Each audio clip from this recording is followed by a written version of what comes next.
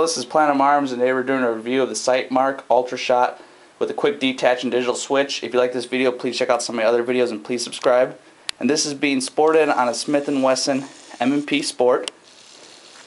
And if you're looking for a good red dot, but to be honest, you can't afford really currently an EOTech or an Aimpoint, this might be a good option for you. You can get these normally for about $80 to $100 out the door as of right now. If we jump into how this thing is constructed, one of my favorite things is how durable it is. It does have a protective hood that's aluminum that protects the sight, so it's going to be really tough. It's going to protect that glass from getting shattered and whatnot. I love that feature. The second best thing about it is it holds zero up to a 50 cal, such as a shotgun. I have tested this one for a while on an AR, an AK-47, and a couple different 22 long rifles. I don't plan on putting this on a shotgun, but if it holds zero on a 308, which I plan on testing later, then I'm happy with it. I have heard a lot of people using it on a shotgun with no problems whatsoever holding zero, so it is shock proof too. It does hold a zero and it can be dropped and whatnot. It's pretty tough. Next thing that I like, it does have a built-in AR riser with the quick detach lever. So yeah, it's got a built-in riser right here, so it'll co-witness with your back and your front sight. So that's what I like about it. And the quick detach is over here. This pops up and it can be adjusted if it's a little sloppy on your rail, or if you can't get it really on there. You can take it off, and underneath it there's a little nut that you can loosen up. It comes with a wrench to loosen it up right here, so this will adjust it for you. And it also comes with an Allen wrench that's used to adjust elevation and windage on the sight. Okay, next thing we're going to talk about is it does come with 4 different reticles, and you can actually switch them right here, which is nice. There's a little switch. I don't know why you can see it, but it's over here, and you can switch between 4 different reticles on the sight. The 4 different reticles are, you have a circle, which is 50 MOA, I'm sorry, with a 3 MOA dot. So you have the circle with the dot in the center. You have crosshairs that are 50 MOA with a 3 MOA dot. So you have your crosshairs and you got the dot in the center. And then you have a simple red dot, which is 5 MOA. And then you can get a combination of the 3. You have crosshairs with a circle, which is 50 MOA. And you have the 3 MOA dot. The biggest complaint people have is that when you switch reticles, the zero changes. This is true, but if you pick one that you like and you keep it, you shouldn't have a problem.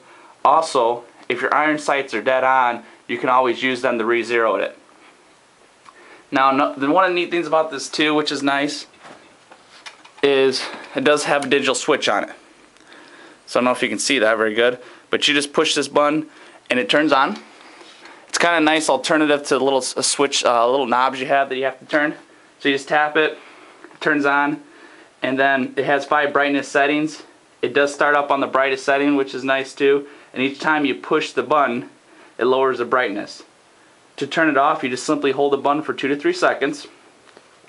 The battery compartment is right here.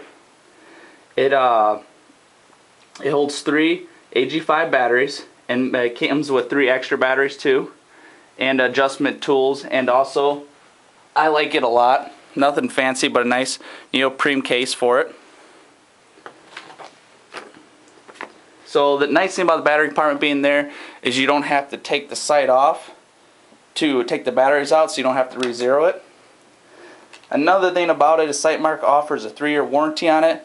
That's nice. EOTech only offers a 2-year warranty, so that's just something kind of weird. You know, you would think EOTech would offer a longer warranty, but I guess usually EOTechs are going to get beat up a lot more. That's why it's only a 2-year warranty. But I'm pretty sure an EOTech would outlast the Sightmark. But I still, regardless, wish EOTech did offer a longer warranty, like 5 years maybe. But it's just kind of neat anyways. They give you a 3-year warranty on it. Now, the bad things about it, there's 2 things I don't like about this sight. But there's a lot of great things, but the 2 things I don't like, one of them is that it's only water resistant. And I did call Sightmark and I asked them what they consider water resistant. They said you can shoot it when it's drizzling outside in the rain, just like a light drizzle, or if it's snowing, but not a downpour. So if it's really raining out there, they suggest you take the sight off. Of course, you can't submerge it in water either. Submerging in water isn't a big deal, but it would be pretty sweet if the sight could handle it. Now, not being able to shoot in downpour, that's not a big deal, especially, or to me, I'm sorry, that's a big deal, especially if you plan on using it in an SHTF situation. Now, at least it is water resistant, but I would like if it could be actually shot in the downpour and rain, would be nice. But they say to take the sight off.